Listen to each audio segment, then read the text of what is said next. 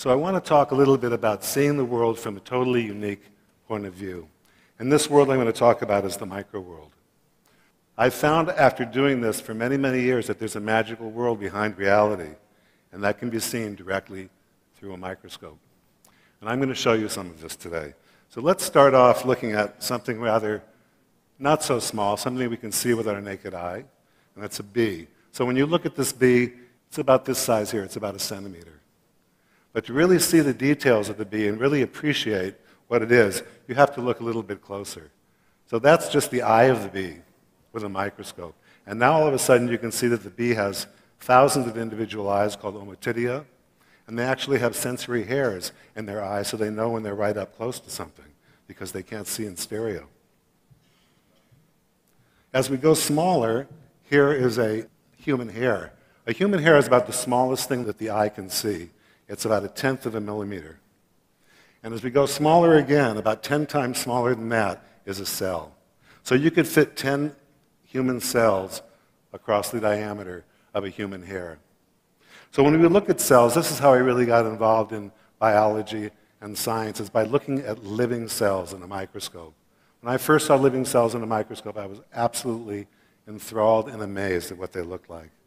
So if you look at the cell like that from the immune system, they're actually moving all over the place. This cell is looking for foreign objects, bacteria, things that it can find, and it's looking around, and when it finds something and recognizes it being foreign, it will actually engulf it and eat it. So if you look right there, it finds that little bacterium, and it engulfs it and eats it. If you take some heart cells from an animal and put it in a dish, they'll just sit there and beat. That's their job. Every cell has a mission in life. And these cells, the mission is to move blood around our body. These next cells are nerve cells. And right now, as we see and understand what we're looking at, our brains and our nerve cells are actually doing this right now. They're not just static. They're moving around, making new connections. And that's what happens when we learn. As you go farther down this scale here, that's a micron or a micrometer, and we go all the way down to here to a nanometer and an angstrom. Now, an angstrom is the size of the diameter of a hydrogen atom. That's how small that is. And microscopes that we have today can actually see individual atoms. So these are some pictures of individual atoms. Each bump here is an individual atom. This is a ring of cobalt atoms. So this whole world, the nano world, this area in here is called the nano world. And the nano world, the whole micro world that we see, there's a nano world that is wrapped up within that. And that is the world of molecules and atoms. But I want to talk about this larger world, the world of the micro world. So if you were a little tiny bug living in a flower, what would that flower look like? If the flower was this big, it wouldn't look or feel like anything that we see when we look at a flower. So if you look at this flower here and you're a little bug, if you're on that surface of that flower, that's what the terrain would look like. The petal of that flower looks like that. So the ant is kind of crawling over these objects. And if you look a little bit closer at this stigma and the stamen here, this is the style of that flower. And you notice that it's got these are like little jelly-like things that are what are called spurs. These are nectar spurs. So this little ant that's crawling here, it's like it's in a little Willy Wonka land. It's like a little Disneyland for them. It's not like what we see. These are little bits of individual grain of pollen there and there. And here is what you see is one little yellow dot of pollen. When you look in the microscope, it's actually made of thousands of little grains of pollen. So this, for example, when you see bees flying around these little plants and they're collecting pollen, those pollen grains that they're collecting, they pack into their legs and they take it back to the hive, and that's what makes the beehive, the wax in the beehive. And they're also collecting nectar, and that's what makes the honey that we eat. Here's a close-up picture, or this is actually a regular picture of a water hyacinth. And if you had really, really good vision with your naked eye, you'd see it about that well. There's the stamen and the pistil. But look what the stamen and the pistil looks like in the microscope. That's the stamen. So that's thousands of little grains of pollen there, and there's the pistil there. And these are the little things called trichomes, and that's what makes the flower give a fragrance. And plants actually communicate with one another through their fragrances. I want to talk about something really ordinary, just ordinary sand. I became interested in sand about 10 years ago when I first saw sand from Maui. And in fact, this is a little bit of sand from Maui. So sand is about 1/10 of a millimeter in size. Each sand grain is about 1/10 of a millimeter in size. But when you look closer at this, look at what's there. It's really quite amazing.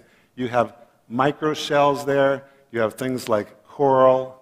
You have fragments of other shells. You have olivine. You have bits of the volcano. There's a little bit of the volcano there. You have tube worms.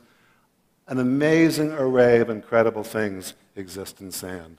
And the reason that is because in a place like this island, a lot of the sand is made of biological material because the reefs provide a place where all these microscopic animals or macroscopic animals grow. And when they die, their shells and their teeth and their bones break up and they make grains of sand, things like coral and so forth.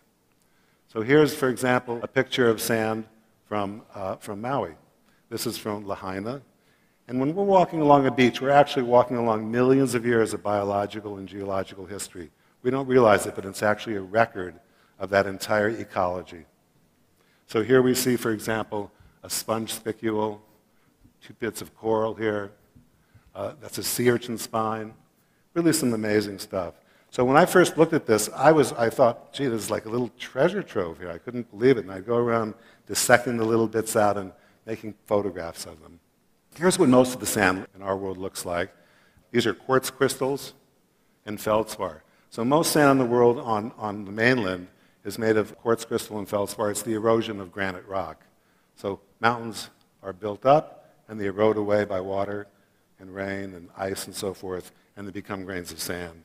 There's some sand that's really much more colorful. These are sand from near the Great Lakes. And you can see that it's filled with minerals like pink garnet and green epidote, all kinds of amazing stuff. And if you look at different sands from different places, every single beach, every single place where you look at sand, it's different.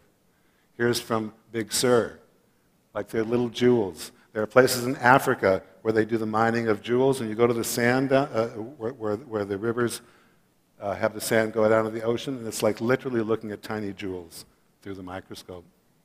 So every grain of sand is unique. Every beach is different. Every single grain is different. There are no 2 grains of sand alike in the world. Every grain of sand is coming somewhere and going somewhere. They're like a snapshot in time. Now, sand is not only on Earth, but sand is ubiquitous throughout the universe. In fact, outer space is filled with sand. And that sand comes together to make our planets and the moon. And you can see those in micrometeorites. This is some micrometeorites that the Army gave me, and they get these out of the drinking wells in the South Pole. And they're quite amazing looking. And these are the tiny constituents that make up the world that we live, the planets and the moon. So NASA wanted me to take some pictures of moon sand, so they sent me sand from all the different landings of the Apollo mission that happened 40 years ago. And I started taking pictures with my 3-dimensional microscopes. This was the first picture I took. It was kind of amazing. I thought it looked kind of a little bit like the moon, which is sort of interesting. Now, the way my microscopes work is normally in a microscope you can see very little at one time. So what you have to do is you have to refocus the microscope, keep taking pictures, and then I have a computer program that puts all those pictures together into one picture so you can see actually what it looks like. And I do that actually in 3D. So there you can see there's a left eye view, there's a right eye view. So sort of left eye view, right eye view. Now something's interesting here. This looks very different than any sand on Earth that I've ever seen. And I've seen a lot of sand on Earth, believe me. Look at this hole in the middle. That hole was caused by a micrometeorite hitting the moon. Now the moon has no atmosphere, so micrometeorites come in continuously. And the whole surface of the moon is covered with powder now because for 4 billion years it's been bombarded by micrometeorites. And when the micrometeorites come in at about 20 to 60,000 miles an hour, they vaporize on contact. And you can see here that that's sort of vaporized, and that material is holding this little clump of little sand grains together. This is a very small grain of sand, this whole thing. And that's called a ring agglutinate. And many of the grains of sand on the moon look like that, and you'd never find that on Earth. Most of the sand on Earth, on the moon, especially, and you know when you look at the moon, there's the dark areas and the light areas. The dark areas are lava flows. They're basaltic lava flows, and that's what this sand looks like. Very similar to the sand that you would see in Haleakala.